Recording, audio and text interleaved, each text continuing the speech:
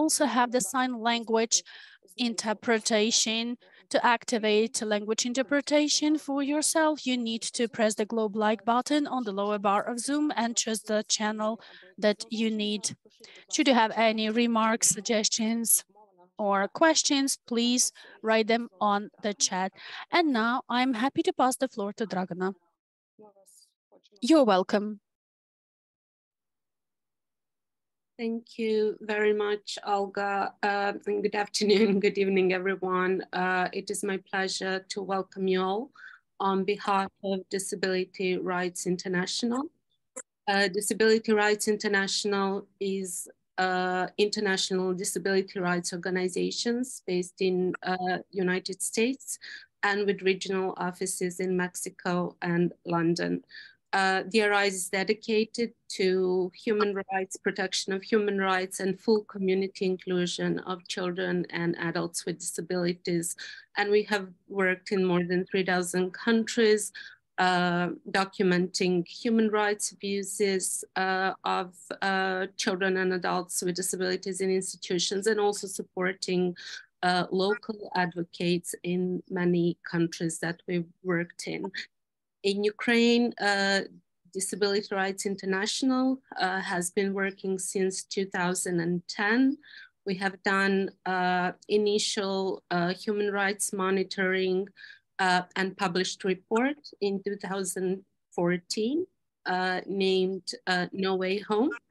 And we also worked on capacity building of disability and family advocates in Ukraine, working together with women-led organization, Your Dimension. Now we have been involved in human rights monitoring and also supporting families of children with disabilities since March 2022. And we are happy to be collaborating with newly established disability-led Disability Rights Ukraine, who will be leading our efforts on human rights monitoring, but also primarily supporting children and young people with disabilities and family members in their efforts to keep their children at home, to stay, to live in the community, and prevent future institutionalization. We are happy to feature voices of people with disabilities, of family members today. We believe that they're very important, and respecting the principle of nothing about us without us, we would really like to feature the voices of those affected by everything we are talking about today. So with no further ado, I would like to pass on to my colleagues, but first, please allow me to express my deepest gratitude to all the families who have participated in the survey, the interviews, and also many thanks to my colleagues in Ukraine who have been working since the beginning of Russian invasion under the most challenging of circumstances. So big thank you from me, and I'd be happy to also listen to presentations, but also engage in a discussion later today. Thank you.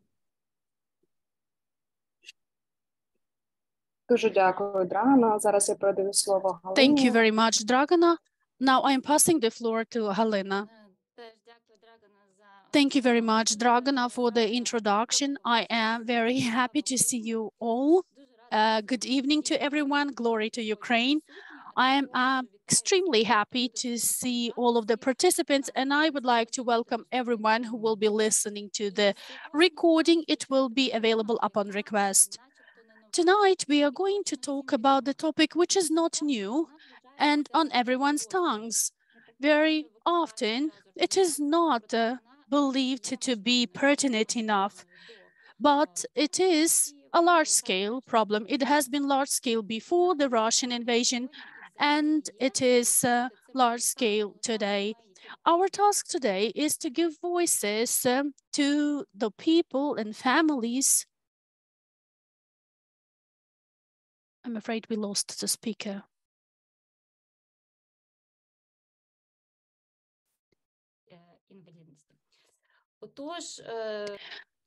Therefore, our meeting today and the report that Disability Rights International drafted reflects the experience of families raising children with disabilities. And we are literally forwarding their words. While I am waiting for the permission to share the screen of my presentation, I would like to say that in December and in November, and then additionally in January and in February this year, we ran the survey for 513 families who volunteered to answer our questions, and also 24 in-depth interviews were conducted. In addition, we asked 14 families to answer the questions about the barriers they face, about the challenges they have to overcome, and about their daily routines. And also, they were happy to share the photos. These photos are partially represented in the report and also in my presentation. And I'm trying to share the screen, but I cannot do this. Caitlin, can you help me? Our respondents come from different regions of the country. On the one hand, we did not have the specific sample, and we were selecting the families for the questionnaires that were not only biological families, but we did not specifically select that, but we do not have any foster families among the respondents or any adopted families. And we lost the speaker again, I'm sorry.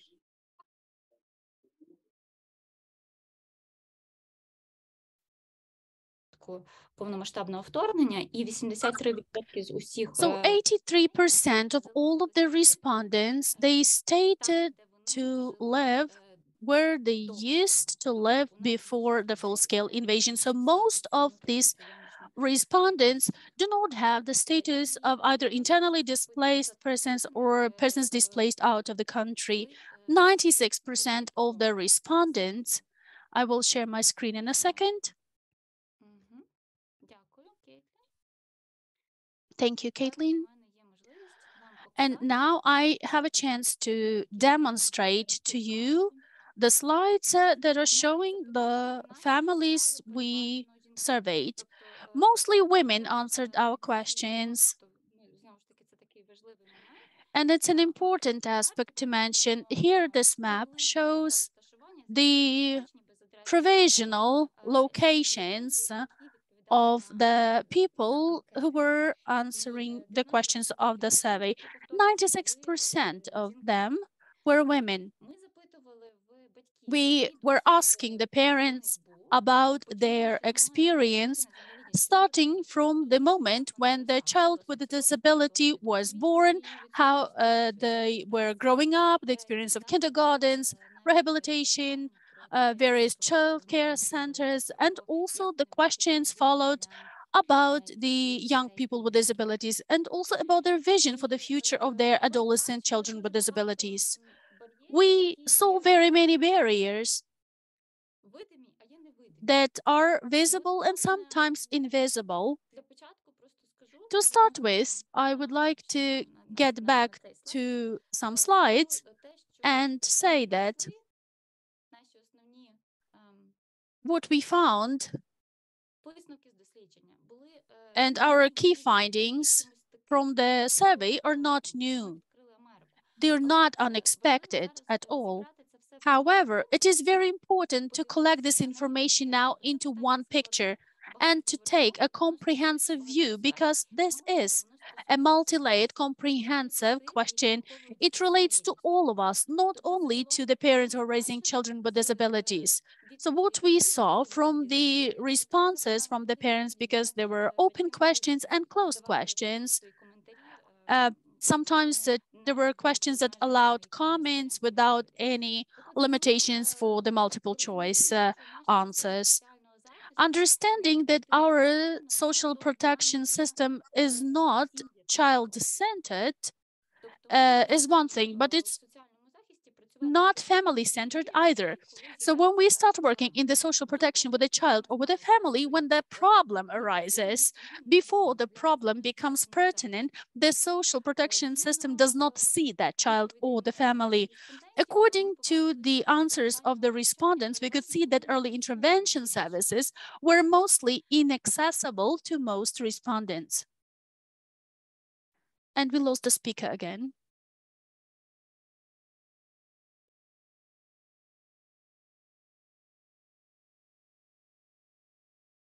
Їхня дитина народилася. So when the child was born, mostly there was no this concept for early intervention in the country, mostly because they were living in other cities or towns than the cities where they started introducing these early intervention services in 2017. This is the official date. So also, it was difficult for them to access these places where the early intervention services were available. For example, public transportation was difficult to access, and sometimes the single mothers could not manage to travel. And also, in their open comments, the respondents were saying that if they were taking the services of early intervention, this is what helped them accept and embrace that the fact of the disability of their child is not the tragedy, it's not the disaster, and it empowered them to be the advocate for their child, to protect their rights for education, etc. Mostly, those were the moms that today have the children of the preschool age. So we can understand that many things have changed in Ukraine since the 1990s and the 2000s, and it is getting better, even though at a slow pace. So what I need to say, not everything is that bad. We just need to continue our effort. As to the kindergarten access experience, well, the access is available. According to the law, the kindergartens could start the inclusive groups, but this is at the will of the kindergartens and their directors. But even in the kindergartens with the inclusive groups, the experience of parents was that the personnel was either not motivated because they were professionally untrained, or they were not motivated because they were emotionally unprepared. In any case, they were mentioning the inaccessibility of the kindergartens and also the resistance coming from the parents of children without disabilities. And here, we must reiterate that this is our role as a society. For those parents who do not have children with disabilities, we should not think of them as the segregated category. We, the parents, those who are the parents, and the parents of children without disabilities could pose a barrier for the full inclusion of children with disabilities into the community, starting with the kindergarten. And those who had a positive kindergarten experience, they also had the positive feedback about schools. So they had the possibility to integrate into schools, but it's a different story about the schools. We're not going deep into that.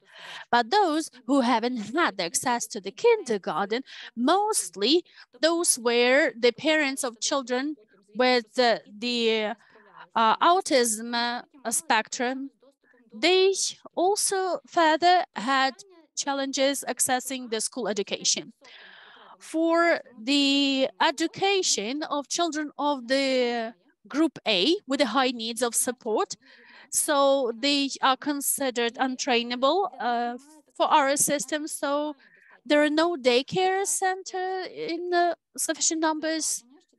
But there is a remark that we need to make, because the daycare center is not education establishment, but it is not available either, especially in the smaller settlements.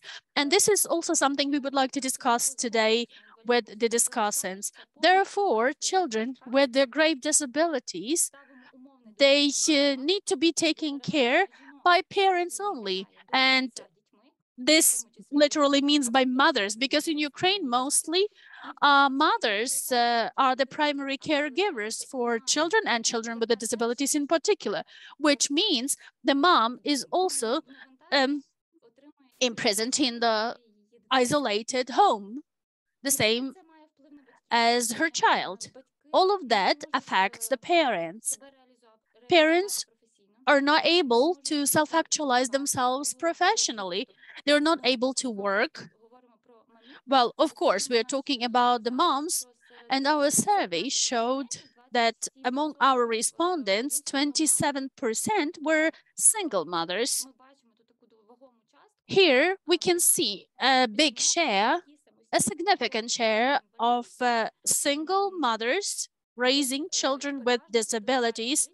These are mostly intellectual disabilities or the autism spectrum diagnosis. This is what our survey showed. Out of these 500 plus families, these young women mostly have a higher education degree. At the moment, they are part of the human capital. This topic about the recovery of Ukraine is mostly about the human capital capacity, and we are losing it as a country these days. And here we can see this interesting trend that most women were answering our questions. These are 30 to 45 years of age. They are young, they have higher education, they have the capacity to be economically active, but they cannot afford this. On the contrary, they are negatively contributing to the economy against their will. So we can see the link of all of these aspects to each one to another. And basically, they are fulfilling the role of the free caregivers. As to the barriers that the families with children with disabilities face, they could be visible or invisible. The visible barriers, for example, are shown in the photos. And these are the photos that the parents sent us in response to the question about the barriers they face. So you can see the ramp next to the hallway, but that means accessibility. But again, when you enter the hallway, there is another staircase to access the elevator. So on the outside, we might have the signs of accessibility, but on the inside, there are still issues. Another interesting illustration, these are two different cities. Take a look. This is Ternopil and this is Odessa. So we have these public buses, and there are some barriers that we haven't noticed before we got a little kid and the children's trolley. And these are the quotes of the parents. So we can imagine how the problems grow with the children growing. So if a woman needs to take care of the child with a disability of group A, that means they will have to use the pushchair all the time. And if it's a 3-year-old child or a 12-year-old child, these are two different children. And it affects the women's health. And then later, because of the isolation and these several hours of taking care of the child, it's 24/7, she doesn't have time or doesn't have the possibility to take care of her health and to get medical care. The fact that the rehabilitation or some early intervention or developmental classes are available, the access to them has reduced after the beginning of the war. And obviously, there is the general decrease of the accessible government-funded classes. Also, the affordability of the private classes reduced because the prices went up, people lost jobs, and it is extremely difficult for parents with children with disabilities to afford it.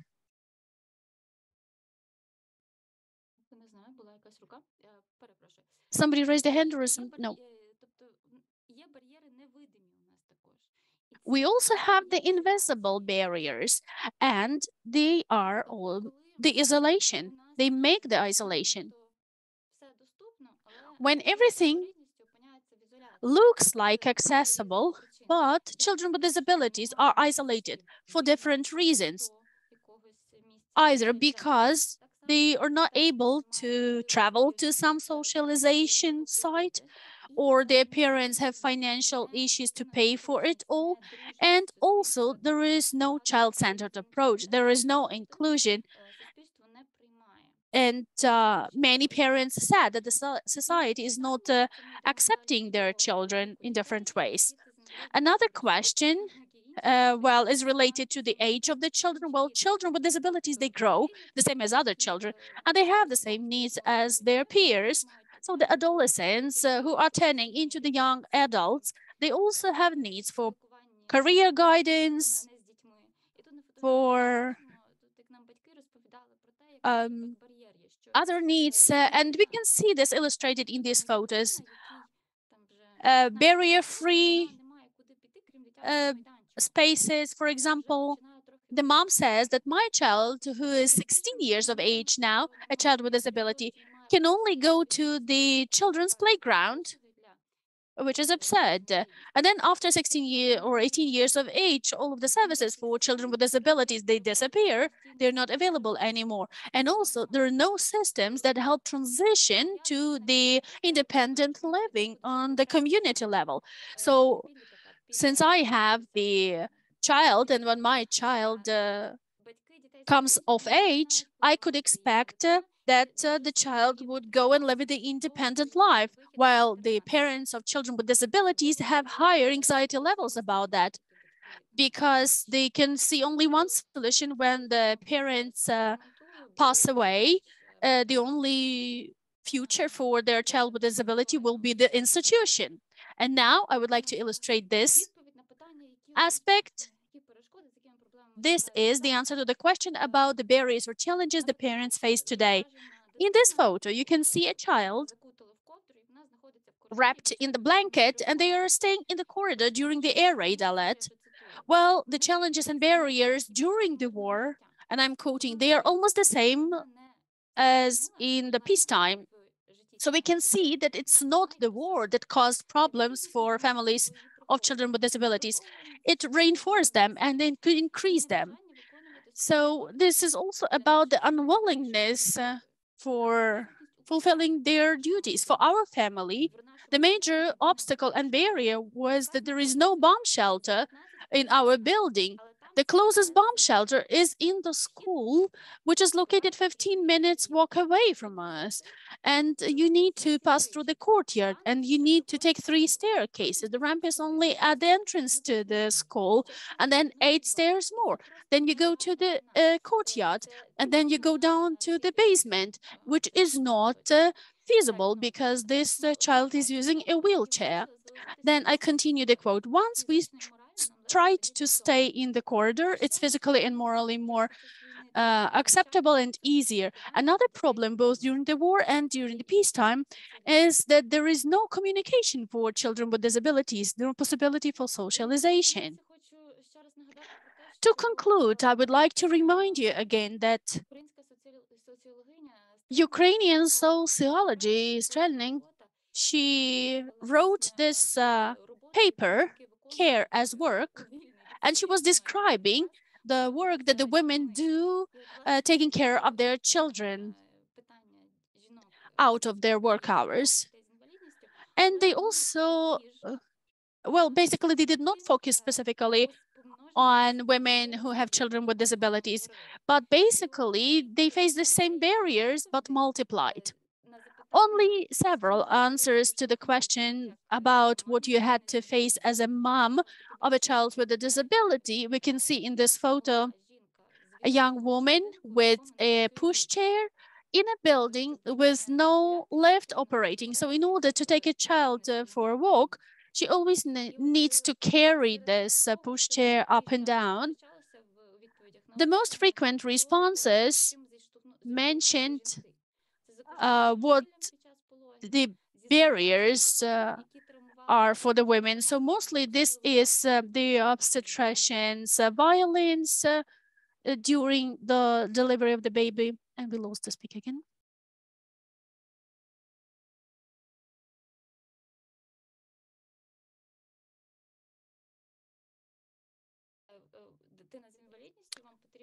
And they also say you have a child with disability, you need to give this child away to the institution because the child is traumatizing your other kids.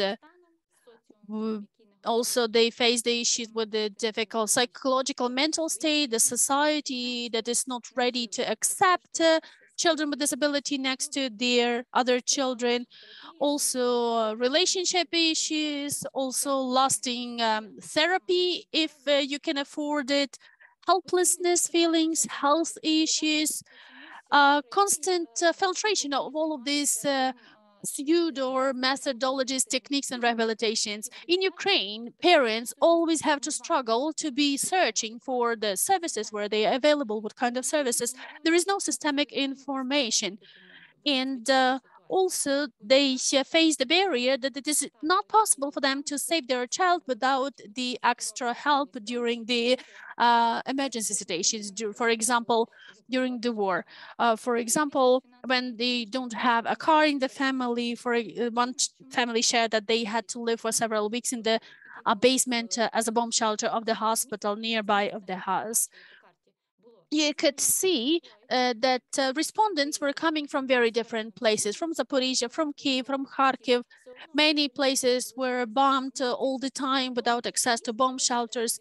But their parents decided not to evacuate because they did not have the resources to evacuate or relocate to safer places. Instead of recommendations, I would like to pass the floor on to our other discussants. As to recommendations, I believe we could talk about them together in the end. Thank you, Halyna. I suggest we now pass the floor to Anastasia. Thank you. We're passing the floor to you. Hello, my name is Nastasia Stepula. I had the chance to read the survey before this presentation, and I was despaired to see that every section relates to me. I have experienced it to different degrees. As a Ukrainian person, as a Ukrainian woman who has a child with the disability, my son has autism quite deep, and he was diagnosed in Ukraine at the age of 2. And all of the stages of the education of rehabilitation, we were taking them in Ukraine. And when we received the diagnosis, I received the prescription for neuroleptics that my son totally did not need. I have not received any roadmap, no recommendations, no explanations for the condition of my son. And I had to explore and research into that by myself. Fortunately, I spoke foreign languages, I could use internet, and I could access the sources, the literature from international communities. So I received the information which was extremely different from the information I received in Ukraine. Why? Because everything that I accessed in Ukraine was the information that autism is the horrible condition. So my son at the age of 15 will be masturbating in the middle of the store, and I would not be able to do anything about that. So I will just have to bury my life with this diagnosis, or maybe give him away for the institution, and maybe have another healthy child. I was reading a lot from the international sources, and I came to realize that situation and reality is different, and there are many things I could work with. And also, I need to say that we were lucky about many aspects. We lived in the capital city, in the big city. We had access to therapy. We didn't have to travel hundreds of kilometers to get access to therapy. And also, we were financially capable. Our experience was starting with the kindergarten. Well, at that time, we were attending the kindergarten with this know-how diagnosis unique for Ukraine, autistic features. And this diagnosis, this is allegedly not the diagnosis of autism, but just something adjacent. So it took us a year to wander around, and I realized that I had to start private therapy. Fortunately, we had money to cover that. The financial aspect is critical here because that therapy was 80% worth of my budget back then. So these were high costs, and from the private kindergarten, private sessions, private school, this was our trajectory. And I always had this condition of constant fear and stress for losing the financial income and work and the possibility to pay for it all, because I realized this is when my life was going to stop and the development of my child. Also, there is another critical conclusion I reached back then when we still lived in Ukraine. This is my conclusion about the mindset and the perception of disability in the society. I thought that this did not relate to me because of my situation, and also I had the knowledge, but I now realize that I also was in that condition because of the strong stigma and the attitude of society to people with disabilities. This is like the, God's punishment, karma, repayment. You are bad. Disability is bad. You are guilty. You're to blame. You're guilty before the society, before the world, before your child, because you gave birth to the child that the society doesn't like, that the society doesn't find convenient. And I believe that many parents of children with disabilities, they do not insist and demand for the services from the state. No, I don't mean they don't demand, they don't do it loud enough and persistently enough. They don't think that the society and the state owe to them, that they have to help them. They believe that they are themselves to blame, so they have to figure this out by themselves. Because of this mindset and because of this perception, parents also have the stigma towards their children. And I realized, well, back then I thought it was not my case, but now I live in Switzerland, and it's only now when I feel that I got rid of that feeling of guilt, that I am deficient and my family is deficient and my son is deficient before the society. And I used to have it, this feeling. As to the second conclusion, I could say that all of these stages, despite the fact that we were taking therapy and my objective was that we were going to live the life the same as everyone else, we still were extremely isolated. Also because of the perception, because if you have autism, disability, or any other condition that goes beyond norm, it's a shame. So many parents who have such children, especially about autism, they think it proper to hide the diagnosis of their children or to hide their children. And today I know about many situations. I recently faced this story, this thought. There are so many children with autism over here. This diagnosis is so widespread. But then I paused and I realized it's not about the number of people with autism in Switzerland. It's because people are ready to openly speak about this. I'm sorry, Anastasia, to interrupt you, but we are pressed for time. So if you can, would like to ask you to come to an end. So there is no isolation.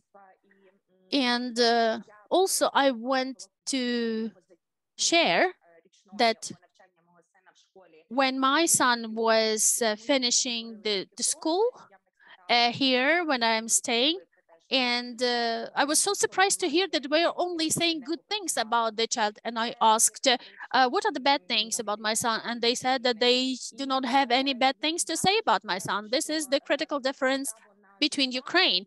And I could say that the right for life and the possibility for parents to have the full-fledged life, it empowers you a lot and gives a lot of opportunities for the state. Today, I am in the situation when I am 35 years old and I'm supposed to be 30 years more the taxpayer in Ukraine, but I also understand that if I return to Ukraine to die, then my child will only have 1 year of living in his private school and then we will have to stay at home. That is why I face an extremely difficult choice to make. So I probably have to think not about the temporary immigration or being a refugee and maybe shifting my taxes to the country where my son will have many more years of high quality life. Thank you. I'm sorry for interrupting you, but I would like to pass the floor to the next panelist, and this is Olena Koval. Good evening. I'm raising a child with a disability. My son, Volodya, he's 8. He's going to be 9. He has the orphan disease, and I usually like saying my son won the jackpot because he has the grave intellectual and functional disability. And when Volodya was born, well, no one was prepared for that because we did not know our son would have a disability. But eventually, when we learned about the diagnosis, it is a rare disease, we started reading around. So what we faced is that there is a huge lack of information. And I am certain, because I talk to many families raising children with disabilities, that if a family gets a child with a rare orphan disease, the first thing the families face is lack of information. However, the fact that we have internet now and we can find all of the descriptions, well, sometimes we know more than the doctors we see for advice, because they are usually treating the consequences, but they do not know about the course of the disease. Currently, on the territory of Ukraine, and I'm exploring that issue in detail, and I also am a public activist in my city, in the city of Ternopil. I'm the head of the NGO. Before the war, the statistics was that we had about 164,000 children with disabilities. Recently, I also made the request. We have about 300,000 children with disabilities, and about half of them is the group A. This means that they require the full-time support and care. So if we talk about this category of children, because these children with the degree 4 and 5 of functional disruptions and disabilities, I know from my experience, they are excluded from society. Before the war, we had some possibilities to take some classes, but they were disastrously few. Now, during the war, there are even fewer of them. Any air raid alert makes you, for security reasons, to disrupt the education process, and you have to go to the bomb shelter. What I mean is that we lack socialization. We lack the regular systemic training, not just once in a week, several hours, or 2 times a week. It's a drop in the sea. And the children like my son, Volodya, they are totally isolated because, well, the parents and me as a mother, we are also isolated. But it's also crucial to understand that when you talk about the support to these families, you should think about the development of social services on the grounds. So we also want to promote to our local governments, to advocate to them that we lack the basic social services. For example, the daycare groups that could be a bridge of support for families who raise children with grave conditions with disability, to offer the possibility for these children to lead more or less normal way of life, because they might have other children. So you cannot pay attention to two children at a time. I usually like to make jokes. It would be good to have a clone to, be able to tear apart and to stay with both children at the same time. Recently, we had a meeting and we were told, just go ahead if you need these services, if you need the changes, go ahead and do it. I understand this is the way we need to move this rock, but if you only have 24/7 and your hands tied, you don't have the team, you don't have the capacity. Well, most parents, they are tied to their children. Not all of them have relevant education, etc. So we need to have the algorithm in place for all parents.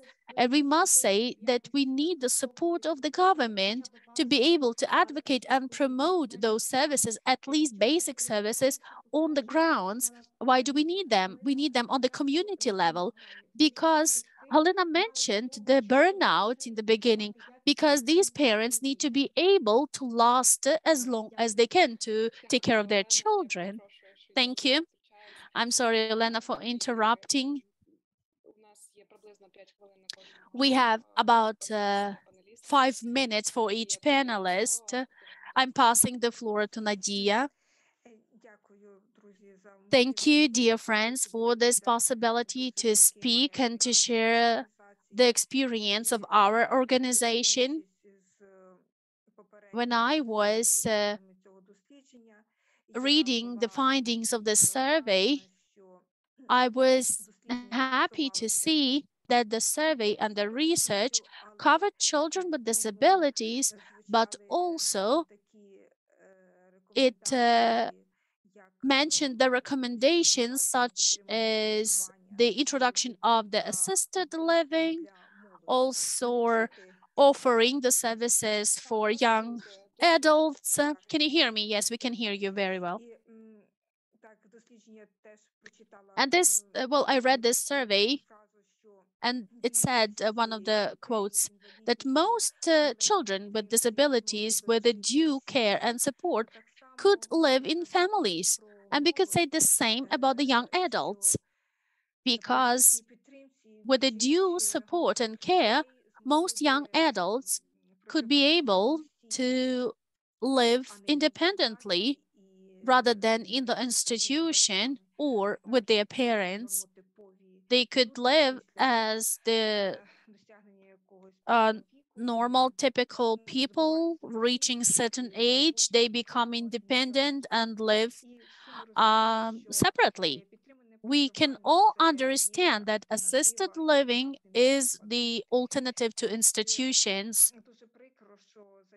It's a pity that over the time of the war, we can see the statistics. The data says that from 2 to 4,000 people with disabilities, they got to the institutions of social protection system because, well, it's good that we have this simplified system now to get to the institution, but we also need to understand that if the system of services of assisted living was developed, then for people with disabilities, we wouldn't have these numbers.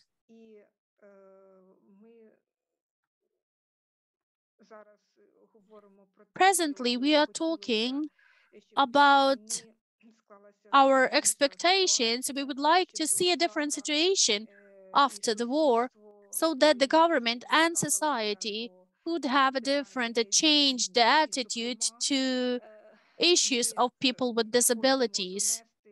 In particular, we would like to advocate also for the government that the assisted living format could not be managed by the NGOs alone. And also, it's a long-term project. Now, on June 1st, we signed the agreement with the project MH4U, and now our organization will be introducing the assisted living. Our organization is called the Family for Persons with Disabilities. We are located in Kyiv, but we are incorporating this service not in Kyiv, but in Fastiv town near Kyiv, because in Kyiv, the government is very difficult to approach. So we failed to find the premises, the facilities. The government was not open enough to help us and to assist us. The government do not have this understanding now that this service is critical and timely. So we are trying to reiterate that the non-governmental organizations alone would not be able to incorporate this service for long term or for the permanent basis. We also realize that the government would not manage on their own as well. They do not have the resources needed. And now after the war, they will not have the relevant resources because they will have to reallocate a lot of money for the recovery and rebuilding of the country. There are more important things to take care of. That is why we need to speak this out, and we need to promote the symbiosis of effort to introduce this service of assisted living. So we believe the government could take care of the methodology, some administrative aspects, local authorities who could allocate the facilities, the premises, the funding, and the NGOs as the service providers who would offer the personnel, maybe some current costs could be covered, the client selected, etc. Also, I need to say that we are facing such challenges as, well, it's not only that society is not prepared, but also the young adults are not ready. Because if they live in the family, they are not prepared for the independent living because nobody considers this alternative. There is this hyper care from the parents. And also, if a young adult stays in the institution, they are also not prepared for the independent living. There is no option. Also, the parents are not prepared. They are psychologically not prepared to let their child go, or they have this bias. They don't understand this assisted living or independent living. They think it's like a care or temporary break for the parents. But I think we will manage, and we will do it, and we will be able to introduce this service. Of course, there is no other way out. We must deliver, and we must bring it to the successful implementation, and we will be sharing that experience. Thank you for supporting this idea, and thank you for giving us the platform to speak out. Thank you, Nadia. And now I would like to pass the floor to Roslava. To Zoroslava. Yes, I'm here. Are you driving? Everything's fine? It's okay. So have a safe drive and tell us something. You have 5 minutes. I'll be fast. I think if there are some questions, I will be ready to discuss.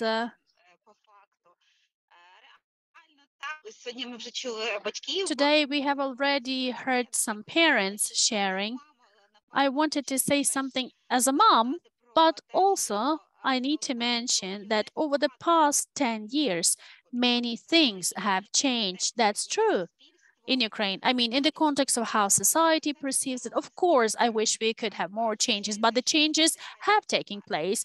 I'll be frank, this is what I see and experience. Also, my second role is that I am representative of the social services provider in the city of Lviv. Not only social services, but the bonus is that my son and I will live in Lviv, and this center was developed here, and now I am developing these services also for the community. So when we talk about the services for children with disabilities, for adults with disabilities, for the families raising them, or where the young adults live, so we need to talk about the integrated services and the interaction of different areas, social and medical sphere. Unfortunately, we still have major issues in that.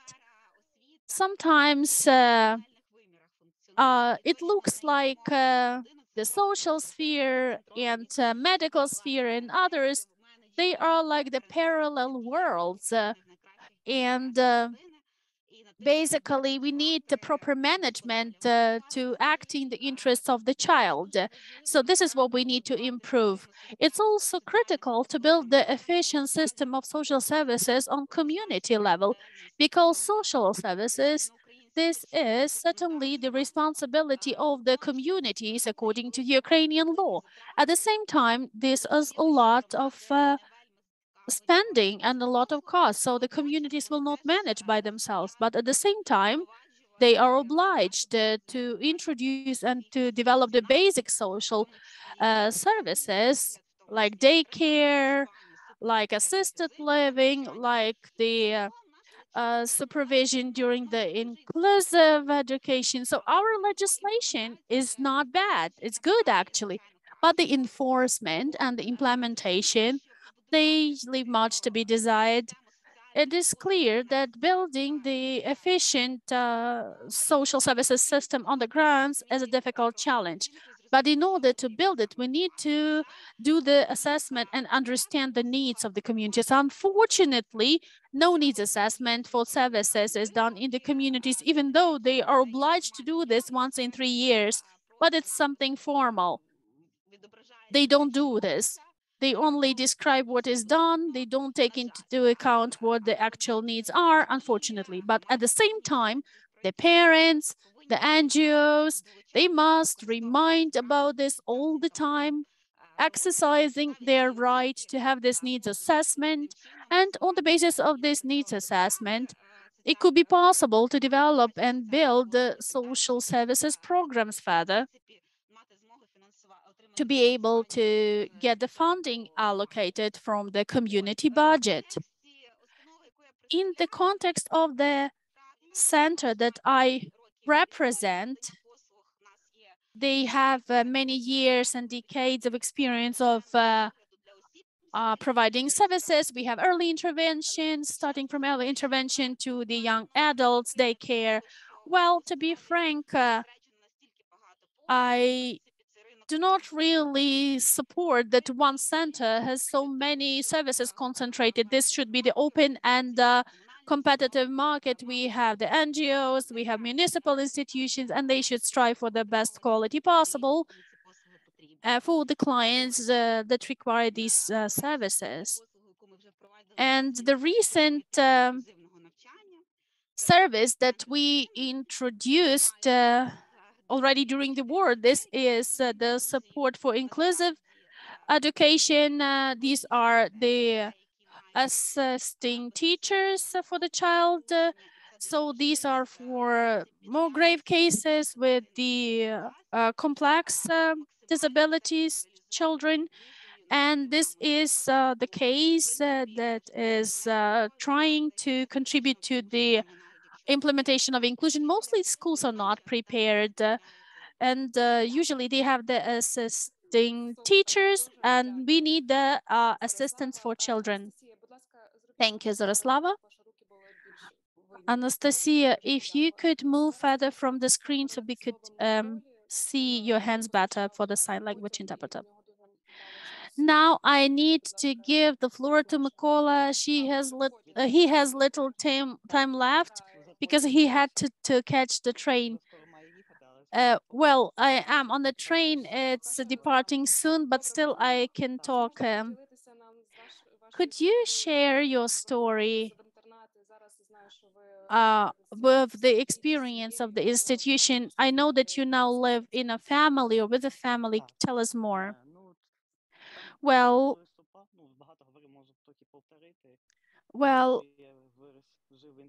I have shared many times already that I grew up in the institution because my parents, they gave me away in their childhood. Well, they were afraid they wouldn't be able to care for me. And until the age of 20, I have lived in the institution. But fortunately, my life changed and the family adopted me in such an adult age.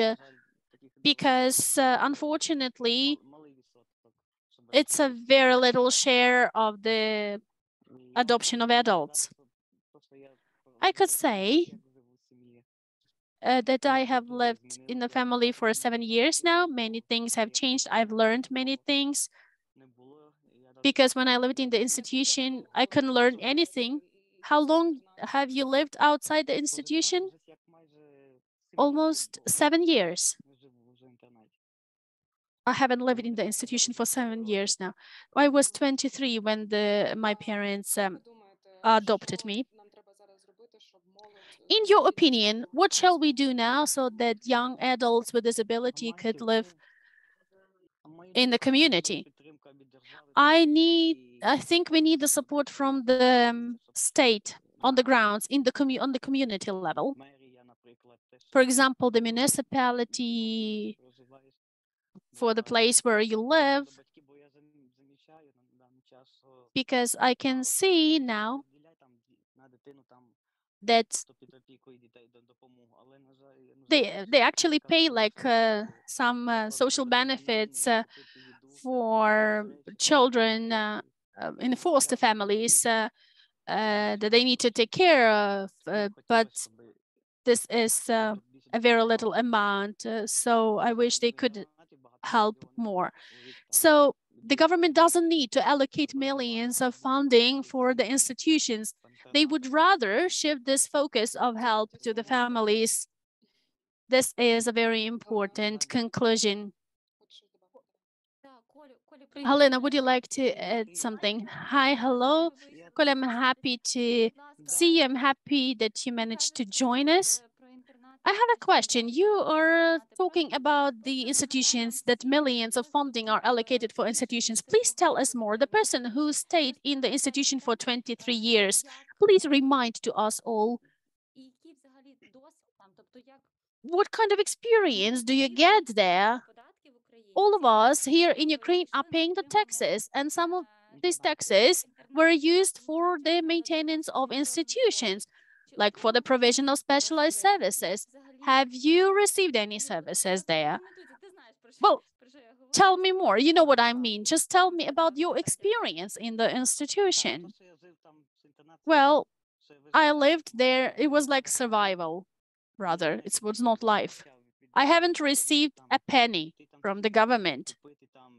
I couldn't buy anything for myself, some sweets or some stuff.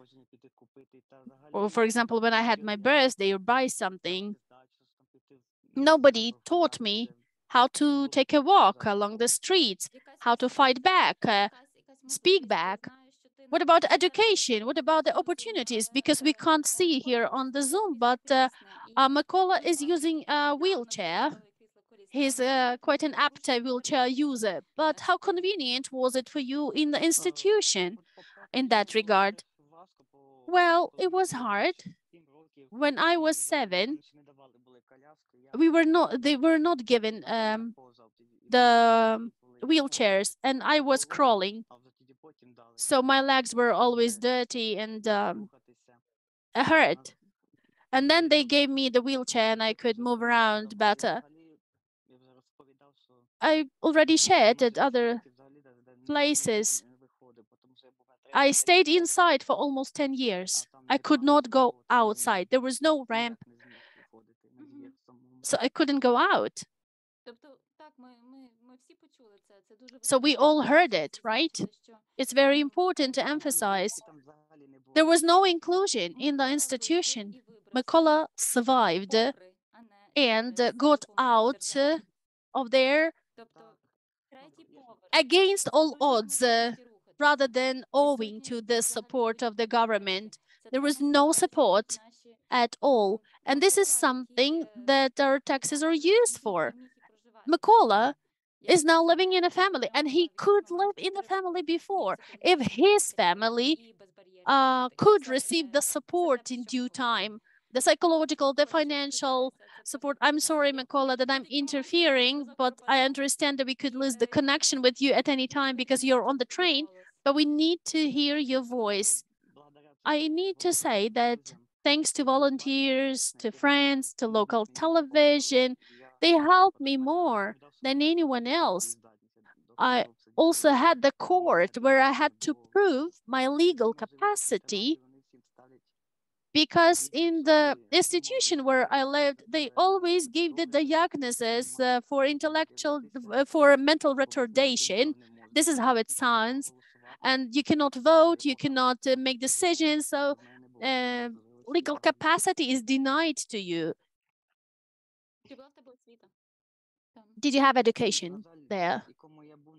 Unfortunately, the institution where I stayed did not offer education. Only primary school, 4th grade. So we are now talking about the Nizhyn childcare institution under the auspices of the Ministry of Social Policy, and it was considered that the children staying there or people staying there were not trainable. And we can see Mykola here. Over the 7 years that you have lived in the family, yes, it's been 7 years, he managed to, but my life changed, crucially changed, because I got to the family. We went around, we traveled to other countries. I was even flying a plane. We went to the wedding parties. And now you are traveling on the train by yourself, right? And joining Zoom and right. It's just the regular life of a person. So now when I was getting on the train, they were asking me, do you have anyone to accompany you? And I answered, no, I'm independent. I don't need any accompaniment. Yes, of course. I need help to get on the train because we have no inclusion. I cannot get on the train myself because we don't have the low platform train carriages. Exactly. But otherwise, I'm independent. So I came from my village where I live myself to the train station. We are very happy to see and listen to you today. Now we have little time for that. But your words are very important, and your case and your example is crucial to see, because very often we tend to underestimate the capacity and potential of children who we give away to the institution, both the parents and the state. So now I have the mission for myself to help others who now live in the institution.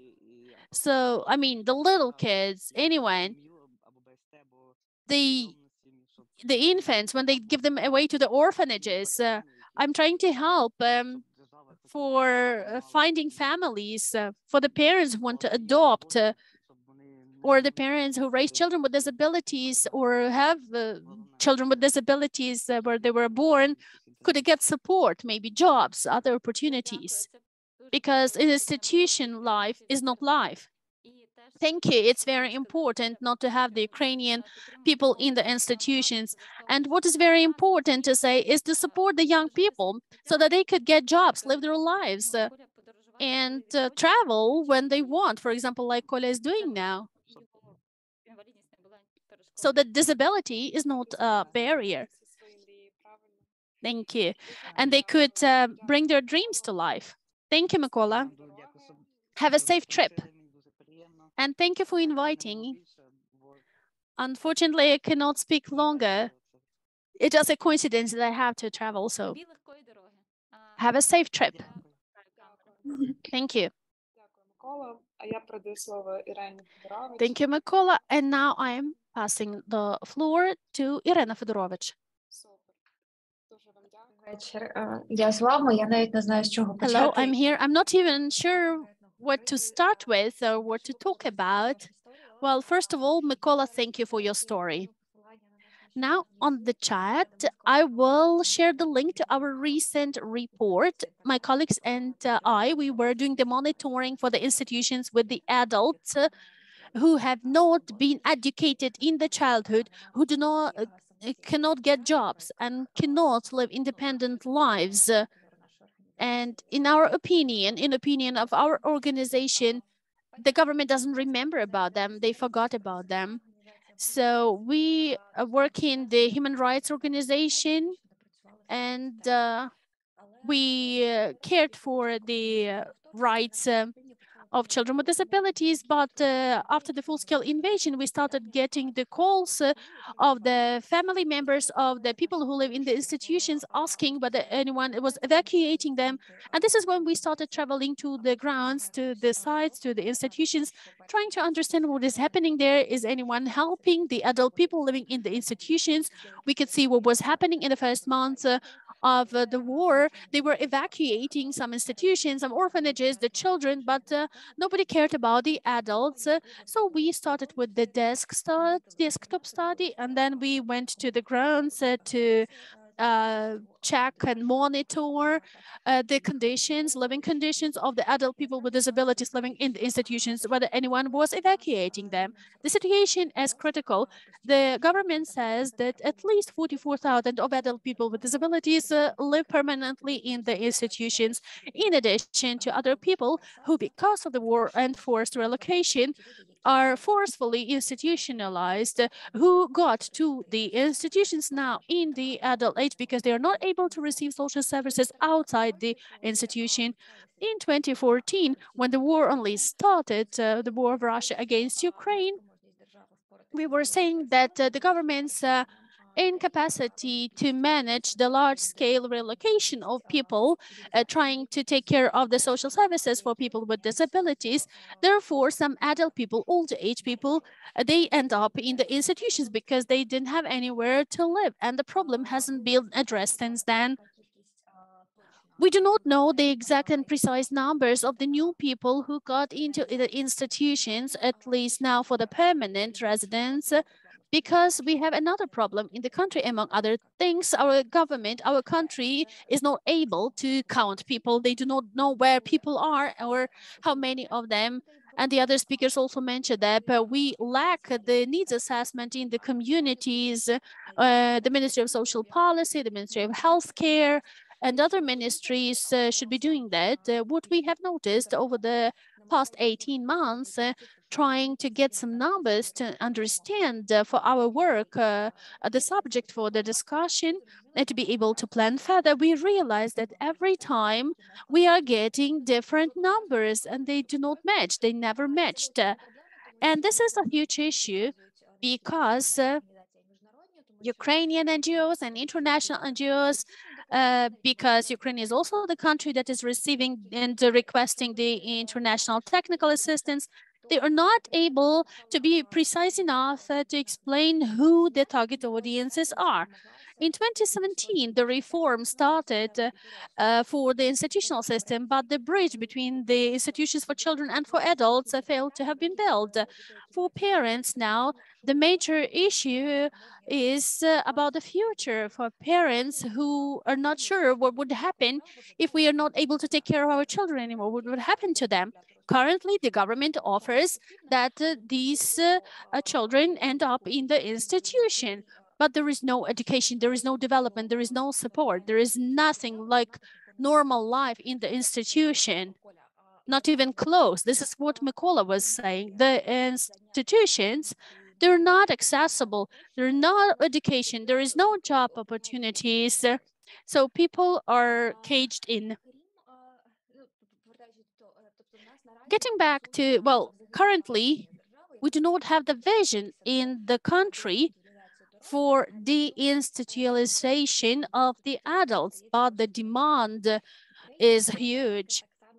The previous speakers also mentioned the huge load and huge burden for the state. But I need to say that the government doesn't lack the numbers. Recently, we attended the public event and there was the representative of the Ministry of Social Policy, and they said that the maintenance, or the cost rather, of the government for one adult person in the institution is about 12,000 hryvnias a month.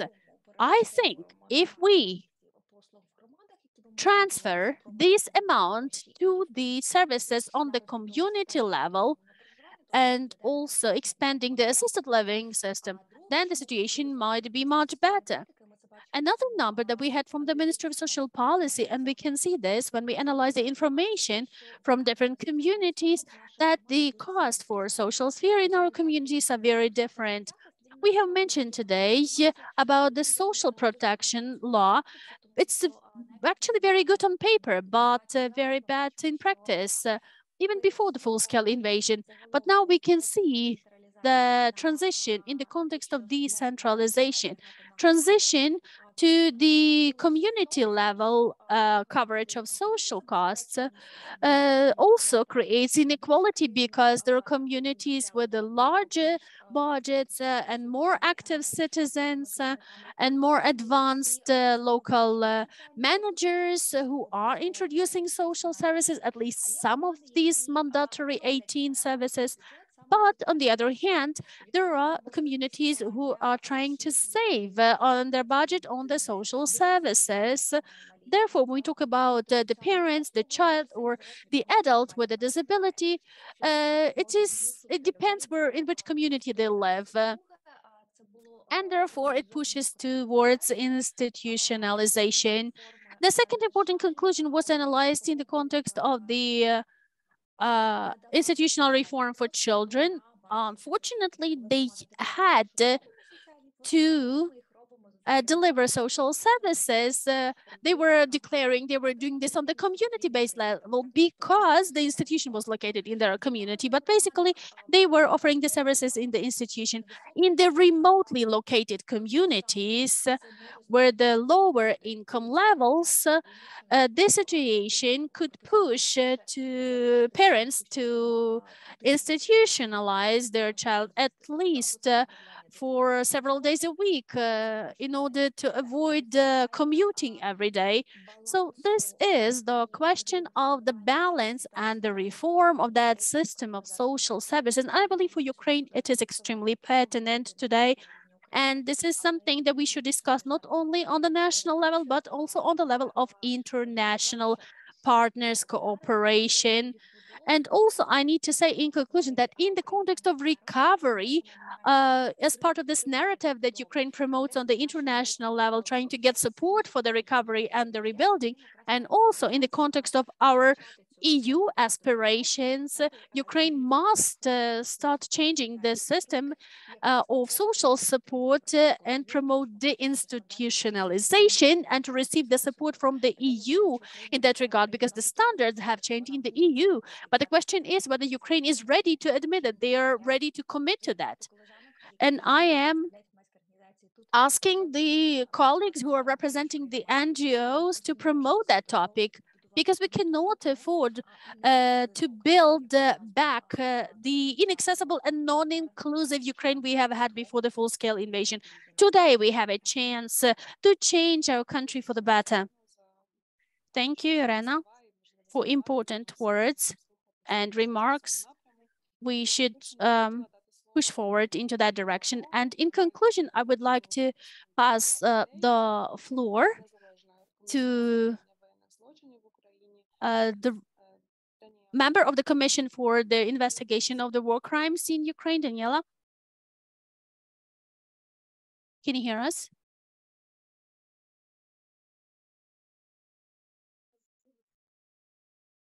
Hi, can you hear me? How are you? So I'm in Kiev.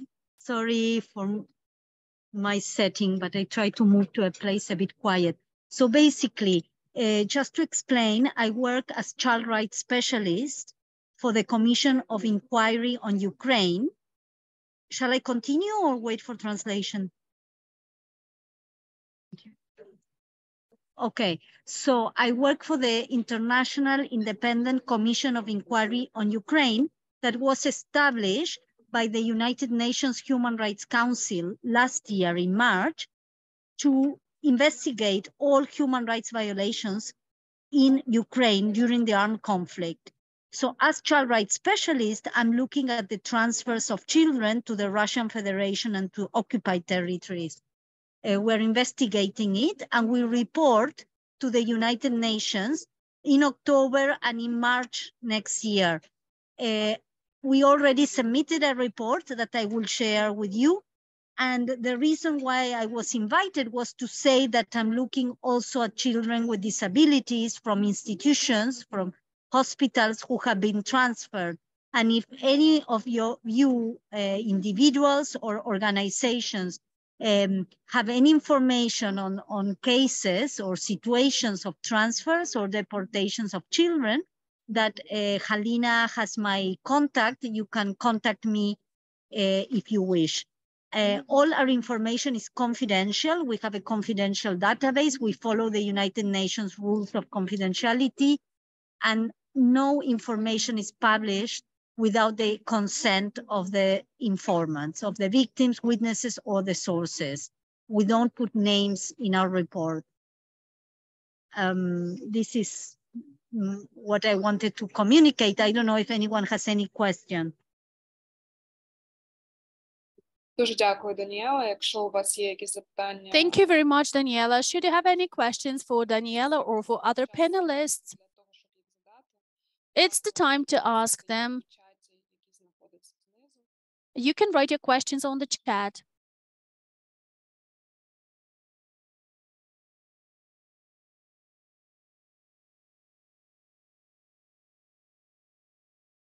I will share, I have shared the report, but I will share again with Halyna. She can share it with all the participants. There is one section on child transfers, but there's also other sections on other violations and impact of the conflict. And my contact telephone and contact email will be shared by Halyna, so that if any of you wants to share your information, please feel free, and you can ask me questions about confidentiality and how the information will be used. Дуже дякую, Даніела. Я бачу також питання. Thank you very much, Daniela. I can also see the question for Olga. From Olga, we will share the contact.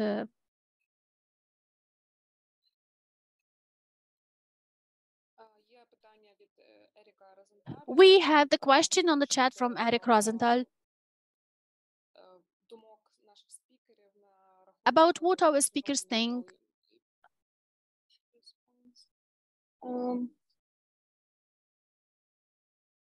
Можливо, мені треба допомога трошки з перекладом. Тобто Ерік Розенталь, виконавчий директор Disability So Rights. Eric Rosenthal, the executive director of Disability Rights International, is asking us about what we think about the international response to date, whether we have seen any impact of international donors on the situation in Ukraine. And I can see Irene Fedorovych raised her hand. Do you want to answer this question?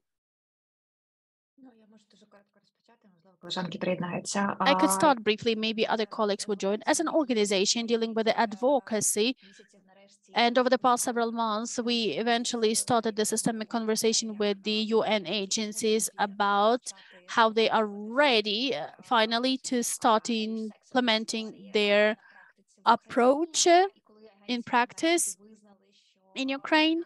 And when the agencies eventually admitted that not everything is not so good in these organizations with the disability mainstreaming, but they are ready to pay more attention to promoting the rights of people with disability in the context of humanitarian aid in Ukraine, and to demand more from their subcontractors and to support advocacy effort of Ukrainian organizations.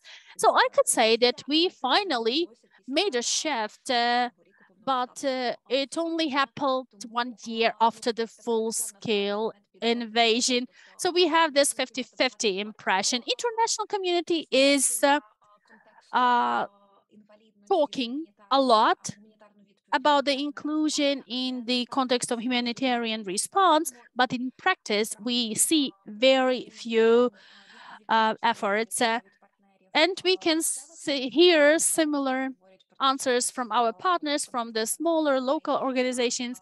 They always say that in the context of humanitarian support and assistance like food supply, other stuff, they pay very little attention that this humanitarian aid must be accessible, like shared on an equal basis for every person with a disability, or the family raising a child or adult with disability could get access to this humanitarian aid. And also this humanitarian aid must be inclusive.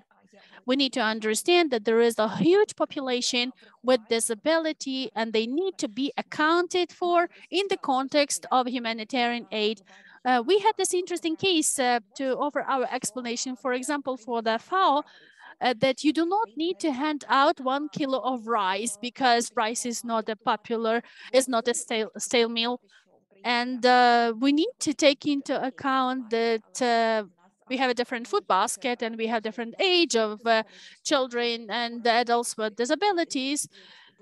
And if you count your recipients and understand who you provide the humanitarian aid to, it will be easy for you to understand how to make it more efficient. Thank you, Irene.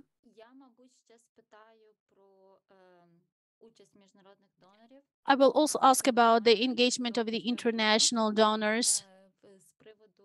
What do you think in terms of recovering the infrastructure of the institutions, rebuilding it? If I may, I would like to say that for that first question, like, what do we think of the international response to date? I could say that in our NGO, currently, we are not receiving any funding from the Ukrainian government.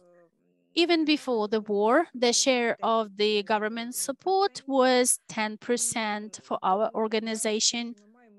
That is why whatever we have now, we offer the daycare for children, we offer social adaptation services for adults with disabilities, and we offer psychological support to parents. And we also received humanitarian aid. All of that was coming from the international donors. And of course, we would like to see this help coming from international donors to focus the community-based services rather than institutions. There is no alternative to the institutional services. Thank you. Thank you, Nadia. Irene, are you still raising the hand? This is the new hand, yes. I could tell you more about the institutions. I think the international donors are, in a split, because we have this recommendation from the recent year from the UN Committee for People with Disabilities about the institutions, about how institutional care does not mean the idea of the convention. And they're also mentioning the institutions during the international conflicts, war conflicts, military conflicts, and they're talking about the reconstruction of the institutions. But also there is the request from the Ukrainian government to the international partners about the reconstruction of the institutions. We can check the rapid assessment that is available for the damage during the first year of invasion, and the Ukrainian government jointly with the UN, the World Bank and the EU made, and they are requesting 127 million for the reconstruction of the institutions. This is a huge amount. And here I think this is the task for the Ukrainian public activists, when we need to take the proactive position in the conversation with donors, we need to share our vision for the recovery. In some situations, you need to repair the roof so that people have to where to live. But then, on the other hand, we need to understand that Ukraine needs to commit how to develop the system further.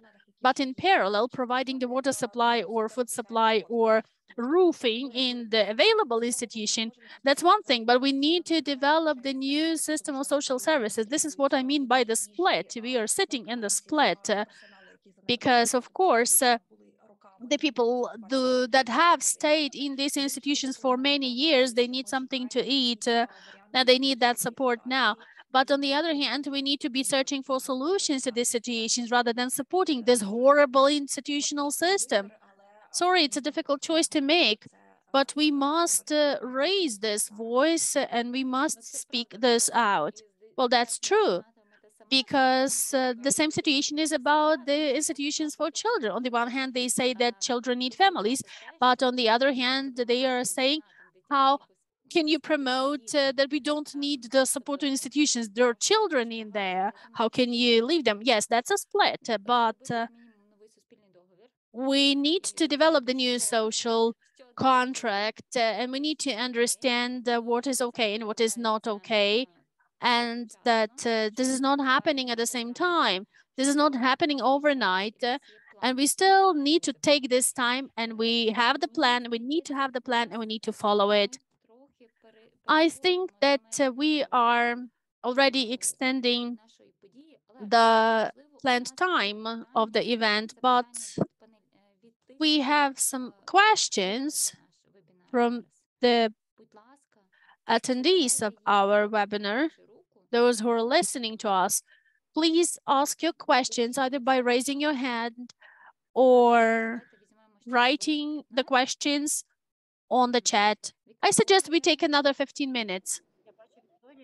Victoria, I can see you have your hand raised. Can you speak? Unmute. Hello? I can't see myself, but it was interesting to listen to all of the speakers. I am a mom of a child with the complex disability, and I relate to each speaker. Currently, we live out of the country, in another country, and one of the reasons that we cannot come back, I do not have the possibility to save the life of my child in Ukraine after a year of the full-scale invasion. Nothing has been done for children with disabilities to be able to live in their country and to have the possibility to get to the bomb shelter, to have the medical care, to have the medications that our children need. And we have been buying these medications for years from abroad because they haven't been certified in Ukraine yet. There are very many issues that we faced before the war and they haven't been addressed yet. But it's great, on the other hand, that there are many more NGOs advocating for the rights of people with disabilities. They are developing the trainings. They are engaging mothers, parents of children with disabilities. They are engaging people with disabilities into this advocacy effort to really share our needs to the government and to the society. There is this great project supported by the First Lady about the barrier-free society, about the inclusion. But my question is there at least one person on the team with a disability? I know that they are engaging the NGOs, but I actually checked their, atlas of barrier-free. They produced a great educational film, but me, as a mom of a child with disability, I experienced with my own skin all of the barriers that we have in Ukrainian society, and I have not seen that this project is really all-encompassing and covering all types of nosology, of all disabilities. It's not comprehensive. It's not universal. They are labeling as a universal design, but it doesn't work. So my question is, well, I'm still learning. Also, in different organizations like Fight for Right, I was shortlisted after the training, among other 16 team members who joined the team of democratic development of barrier-free society in Ukraine. And we would like to use our case and model to deliver this information on the community level to the mayors about the actual needs of people with disabilities. But currently, they're all about recovery of the country, great projects, huge investment, but they haven't heard us yet. How do we get through to the current projects recovering the cities, but they do not take into account this universal desire with the barrier-free environments? They are creating the kindergartens without the principles of inclusion. I am watching it all from another country, and my heart is tearing apart. But there are also huge NGOs that could do something. And tell me more, what can we do to get through to the government so that they could hear us? Thank you, Victoria, for saying this out loud, because it's crucial to talk about this. And I also would like to emphasize on that what I mentioned in the beginning. There are visible barriers and there are invisible barriers. Unfortunately, a Zelensky project for barrier-free environment is great, but I agree with you that the project doesn't represent every disability. They do not have the comprehensible view on disability. And we shall explain this in public. So it's very important. You are a potential beneficiary, and it's important that you notice it and you speak out loud about this. This is not happening. I am seeing this from the professional standpoint, and I understand that the rest of the society should be seeing that. We will be trying to really bring this forward and to mainstream this because it's visible. And thank you for mentioning this, because these invisible barriers, they like for kindergartens, for schools, for social services. On the one hand, they are available, they exist, but they are not accessible for their beneficiaries, basically. It's a mini dialogue. It's very important to have it, so thank you for that, because this is something that is pushing us forward. And this is the great government-supported initiative. We cannot criticize them because the government is doing their best to make sure that Ukraine survives and we win. But we can still be the engine. We and you, the parents of children with disabilities, you must be the experts who must be helping the government understanding things. And our role is to make sure the government can hear you, the government and the international donors, so that they could take into account the children with disabilities, the parents, the family members with people with disabilities when they design these super great projects and programs. And now I'm trying to, instead of recommendations, that I cut my presentation off. This is a recommendation to include the voices of people with disabilities, like Mykola, of parents with children with disabilities, of children with disabilities. These are three very different large-scale projects. When we include their voices, this is when we comply with the convention, with this principle, for us, without us. This is extremely important. Thank you very much for raising that. And I think even when we speak about this high-profile projects on the level of the First Lady and the President of the country, we are not in the position to criticize them, but we, us and you, could be the experts for what is happening. Therefore, it's important to promote that voice. So on our side, we could do our best to make sure your voices are heard. because you cannot implement the reform for the parents of children with disabilities to include the people with disabilities without hearing the people with disabilities and knowing what is happening.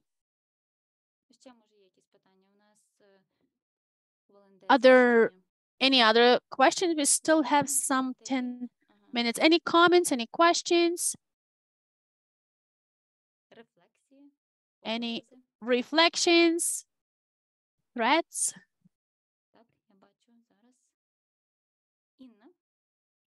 Inna?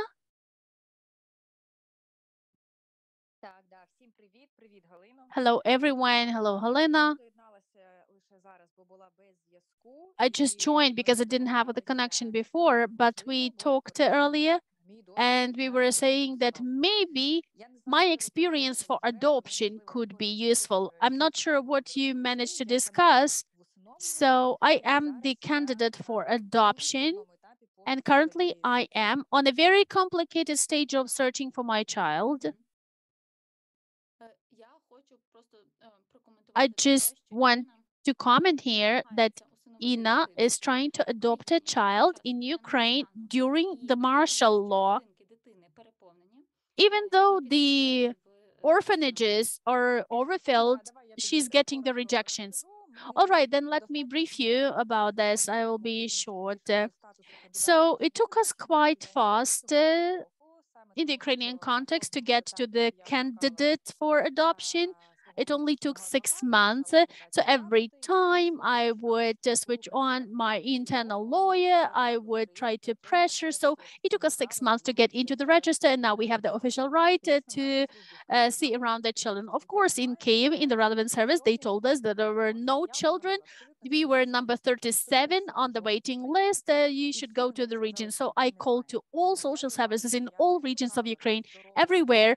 They told me there were no children available. And I need to say that I wouldn't be looking for, a healthy, perfect boy with blue eyes, etc. We are ready to adopt anyone. And they are telling me there is no child available for adoption. I'm also talking to other parents on the waiting list who have been there for 1 year, for 18 months already. And even those who are on the waiting list, not only for adoption, but for foster families, none of them is getting the profiles of children to see. Almost all children in the orphanages, they have no statuses open for adoption or for fostering. There are many reasons because they don't want to get their children adopted because many children already were evacuated abroad. So, they will have to close down the orphanages, or at least they will need to make them redundant and fire all of the social workers. So I only started my struggle, but there are other parents, candidates for adoption, who haven't seen any profiles of their prospective children for adoption in a year or in 18 months. Today, I participated in a conference, and there was the Ombudsman for Children's Rights and the head of the Social Service of Ukraine. They know about these problems, but unfortunately, they do not have any impact on the social services on the grounds. They cannot check them because it's martial law, and the inspections are not allowed, and they cannot have the ad hoc inspections because they need the solid justifications. So it's very difficult to get out of this vicious circle. So we know about the huge number of children. Official data is about 17,000 of children staying in the orphanages, and most of them have no chance to get into the family, either temporary or forever, for adoption. I'm not going to talk about the corruption schemes that keep popping up and the fact that I was talking to the orphanage staff. They are not giving to me the information about the profile of children because it's criminal liability, but they are saying that they have children and fit for adoption that the parents might be interested in. They are not even entered into the general register because there is this shadow register where they sell these children. And the social services are trying to see which parents are ready to pay, and they are then demonstrating these children to the parents. From the very beginning, we were trying to present ourselves that we will only do everything according to the law, and the official register does not have any children available. So I'm not here to complain, but I need to say that I realize since I am a lawyer, I will do my best, my utmost to break this system and to build the new system. So I have two roads to take to find my own child, but I'm not going to stop on that because my child is one child out of 17,000, and other 16,999 children, they are not protected by anyone. There is no one to protect them, and they are victims to this corrupt, rotten system. That is why I am extremely grateful that the people who today take the high positions, top positions, they showed their understanding to break this situation. They admitted, frankly, they didn't have any leverage, but they are ready to do their best. We agreed that we would meet informally, joining our efforts and sharing our ideas to destroy this system and to make the orphanages the place where children could find their families. In the perfect world, they will eventually be closed and we will shift to another system or foster families, whatever type, where children would immediately go to the foster family where they will get care, love, and social services should be interested to find the family for the child as soon as possible. Thank you, Ina. You raised so many important issues at the same time. It's not even about the bubble of NGOs anymore. It's a person who is going to adopt a child. Right, to either a boy or girl, right? Any child, regardless of any characteristics. And what we see eventually, as soon as we start talking about the institutionalization reform, when we close down all institutions, etc., the child must be in the family. So the first barrier we face, who wants to adopt these children? This is number one. And then when it turns out that actually there are families who are ready to adopt these children, because there are over there, and then it turns out that most of these children, they have no adoption status. That means that they have their parents, the parents who have not rejected those children, but they keep them in the institutions. Why? There are different reasons, but mostly because they do not have the community level support. Of course, there are families that reject their children or half reject their children. It's not important now. Now, what is important to say that most children in the institutions are without the adoption status, so you cannot adopt them or take into the foster family. You cannot do anything about them, but keep them in institutions only. That is why this is a very important aspect to mention. So thank you, Ina, for raising this question. We need more voices now. And I'm getting back to this discussion that we need the social demand, the demand from the society, the request. Well, we have this top-bottom approach. Now we should have the bottom-up approach that we want this and that way. We believe this is how it should be. Before that, this seems not to be existent. Before it's named, it's not existent. Before anything is named and non-existence, we still have very many children. They grow up, they become young adults like Mykola, and they stay in the shadow. They stay in those institutions and they fall out of the framework of any system that tells them, on the one hand, well, you have rights. On the other hand, they say you don't have the right because 1, 2, 3, there are many reasons.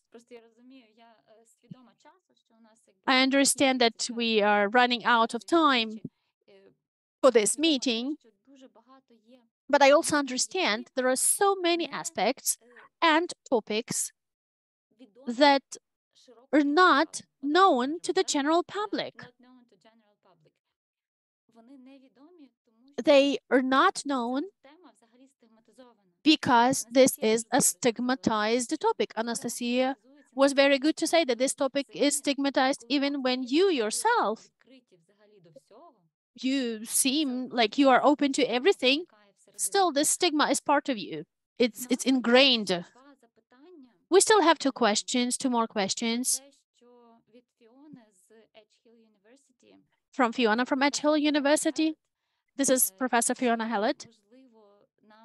Whether it's possible for us to continue the series of these webinars to share the stories.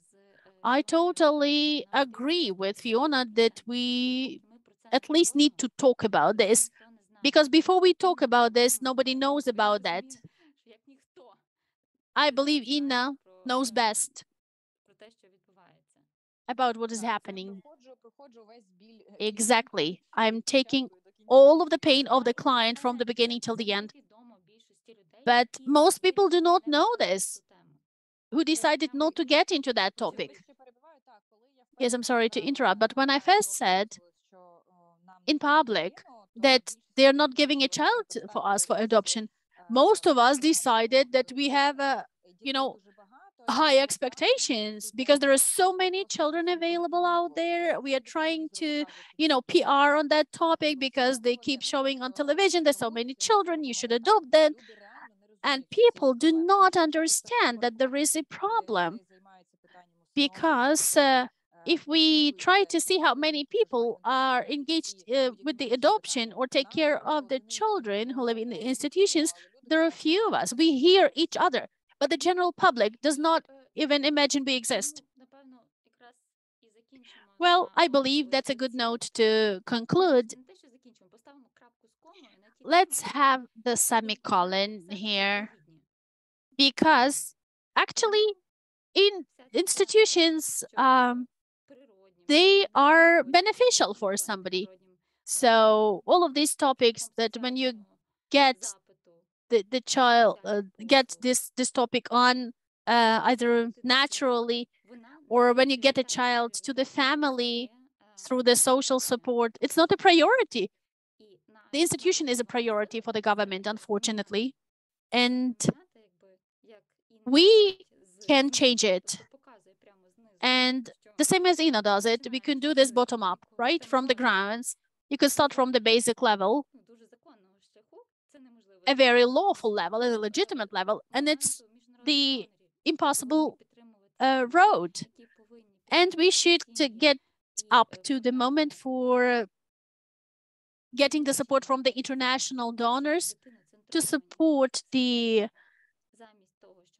child-centered systems to get children into families instead of supporting institutions. Like Irene said, like the government is sitting on a split. On the one hand, that's true. On the other hand, we need to understand what the priority is. Child is a priority. The child must be in the family. It's the axiom. And on the basis of this, then taking different sides, international, national, and grassroots as well. Тобто з моменту от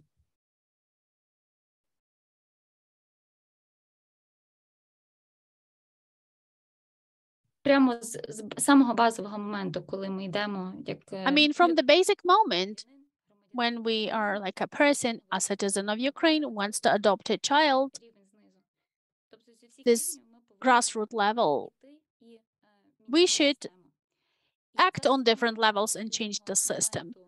This system does not have a single entry point for change. We must consider this system from different perspectives and attack it at the same time from different sides. If I may, and use this comparison, it's the end of the webinar, like from the Defense Intelligence of Ukraine, they were saying the counteroffensive is going to be quiet. Same here. We should attack from different sides. Otherwise, it would be impossible to tackle. It's a complicated topic. It's multi-layered topic. It's potentially corrupt. And our task is always to remember who is in the center. It's a child, the interest of the child. That's it. Thank you, Halyna. Thank you, everyone. We shall continue this effort on and on, continue talking about this. There are no other questions. Вікторія і Інна, у вас руки просто висять, правильно? Victoria and Ina, you still have your hands raised, but it's from the previous. I still need to say something. It's the end, but I must say something. Am I allowed to add at least one sentence? Go ahead. First of all, I need to say that there's a huge need for good advocacy support because in many cases, parents do not know their rights. And the lack of social services on the grounds, on the community level, when you come and ask them, and they tell you, you can't do this. And you cannot, and you're not able to properly and legitimately explain that.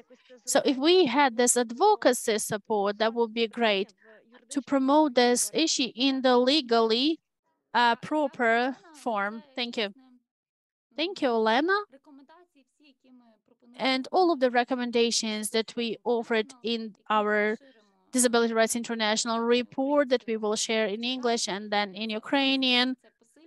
This is one of the recommendations to empower parents in understanding their rights and also to empower young people with disabilities in their capacity to protect their rights and to speak out loud about themselves. All of this is included in our plans. I can see that there is the air raid alert in Kyiv. Please stay safe. We will be finishing soon the report of Disability Rights International in English and a brief summary in Ukrainian will be shared for the participants and also on our website. And also I need to say that we as Disability Rights Ukraine, we are running the meetings of parents twice a month for different on different topics. You can track them in our social media, Facebook and Instagram. We will share on the chat the link to our accounts on Instagram and Facebook. And of course, you can always contact us directly